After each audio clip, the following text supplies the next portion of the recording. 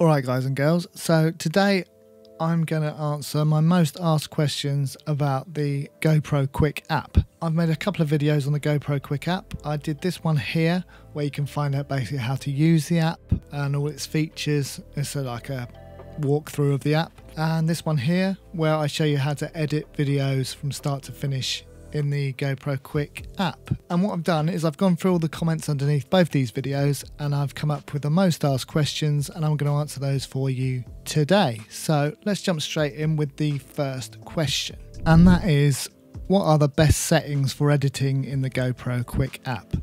Now this one is a bit subjective, but for me, I would say shoot, edit and export in 1080p if you're going to be using the GoPro QUIK app.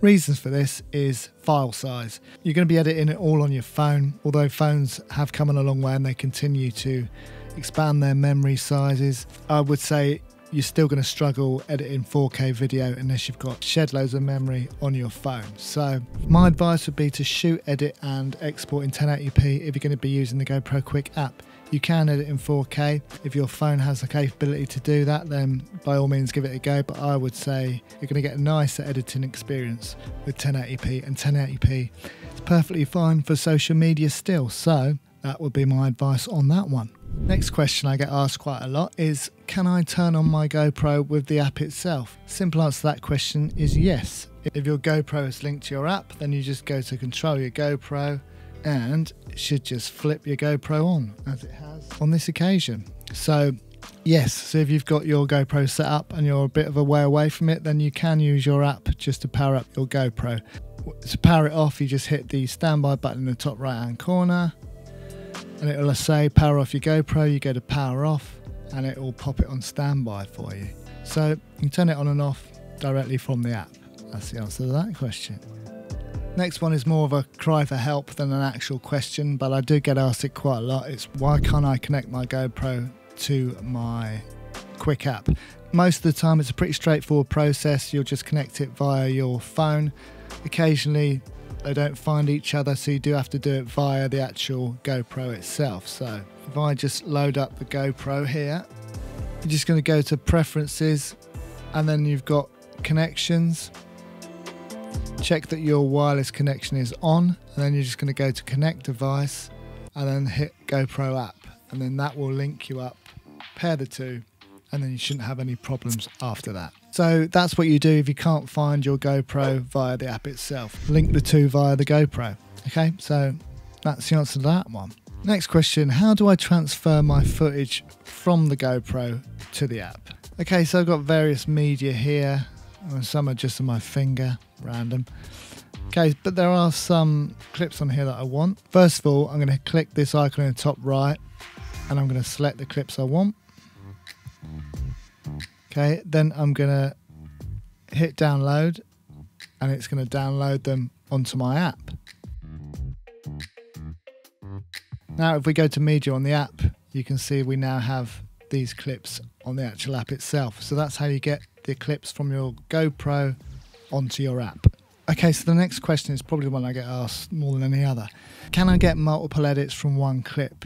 Simple answer is no. You can only top and tail clips. You can't cut clips into two and then use different parts of the clip. But there is a workaround. So, and it's really simple. All you do, okay, so say I want to use the speedboat bit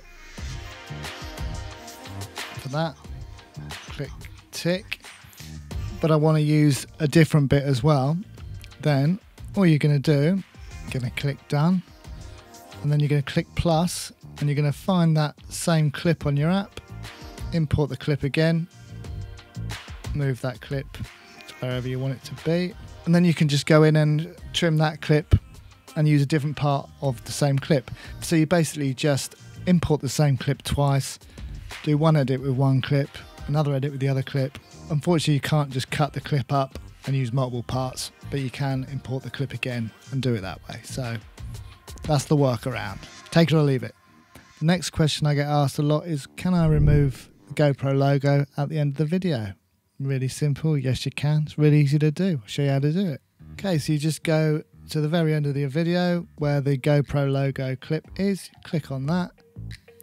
And you'll see a little disable button at the bottom. Just click disable Done. And now at the end of the video,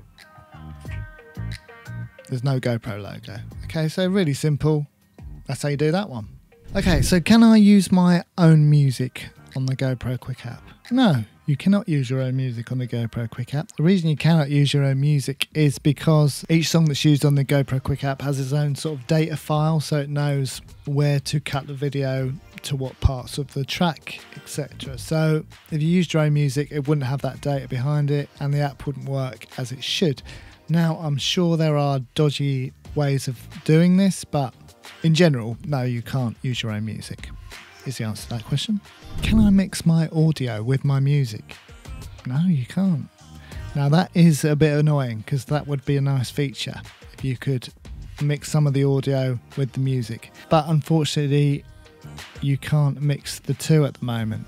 But what you can do is if you go to music, you can go to the very left and click on no music, and then you will just have the audio from your video. Now this is just some radio playing in the background. So yeah, you can have the audio from your video. So if you'd rather just have the ambient audio, you can switch off the GoPro QUIK music and it will edit the music, but you won't actually be able to hear it. Or you can have the GoPro QUIK music on. So they're your two options: no music, GoPro QUIK music, potatoes, tomatoes, tomatoes.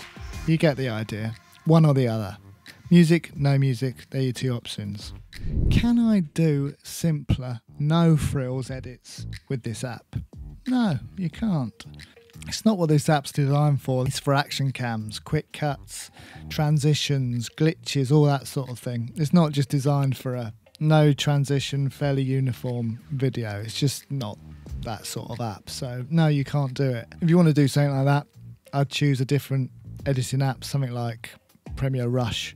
There's loads of free editing apps you can use that will do simple edits for you, but this ain't one of them. No frills edits, no go quick. Can I add text to my videos, Neil? Yes, you can. I'll show you how to do it. So to add text, you do it by individual clip. So say I wanted to add some text to this clip. I'll just click on the 4 dots at the bottom. I'll go to text. And I just type in test. Done. Save. Save and overwrite. Edit has been saved. Got it. Now when it plays back, when it gets to that clip, it says test, you see? And that, my friends, is how you add some simple text to your videos. So you do it clip by clip, basically. I've kind of already covered the next one, but it's can I edit 4K footage in the GoPro QUIK app? Yeah, you can, but it does depend on whether you're using your iPhone, iPad, how much memory you've got, the processing power, all that. Well, like I said before, I recommend 1080p, but you can edit 4K footage, but just make sure that your phone, iPad, smartphone has got enough memory to be able to do that. Otherwise, it's just going to be really, really annoying. Nothing worse than lagging edits. I hate it. That's why when I use a GoPro QUIK app, I always use 1080p because the footage is good enough and you don't have to worry about massive file sizes and clunky edits. So yes, you can edit in 4K. No, I wouldn't edit in 4K. The answer to that one. Is there a desktop version of the app? Can I do this on my PC? No, not anymore. You used to be able to. There used to be a desktop version, but that has gone now, I believe. Like I said, this is designed for editing on the go. So having a desktop version kind of defeats the object, which is why they don't really have one anymore, I believe. So no, GoPro QUIK app no longer has a desktop version that I know of anyway. I'm pretty sure I'm right on that. I don't think it does. Right, the final question. Can I use older GoPros with the GoPro QUIK app? I believe the answer to this is yes. From the GoPro Hero 2 onwards. I put up this information I found from GoPro that basically lists all the GoPros that you can use with the GoPro QUIK app, and pretty much all of them. So you shouldn't have a problem with any of your GoPros using it with the GoPro QUIK app. That's it from me for this one. My other GoPro Quick videos have been quite popular, so I just thought I'd do this one to address some of the questions I get asked a lot, so that you guys don't have to trawl through the comments to find the answers. If you have found this video useful, please do give it a thumbs up. Shoots it up the old algorithm, and I've made it, you've watched it, so why not give it a thumbs up? If you're not already, please do consider subscribing to my channel. There's more GoPro Quick stuff on there. Also Premiere Pro, editing tutorials, gear reviews, all that sort of thing. So the channel's grown nicely, but it's always nice to have some new faces on board. So please do hit that subscribe button, ding that notification bell or whatever you do with it, so that I can let you know when new content comes out. That's it for this one. Hope you found it useful. Keep asking those questions and I'll do another one of these when I have enough questions to answer. But that's it for this video. I'll catch you guys soon.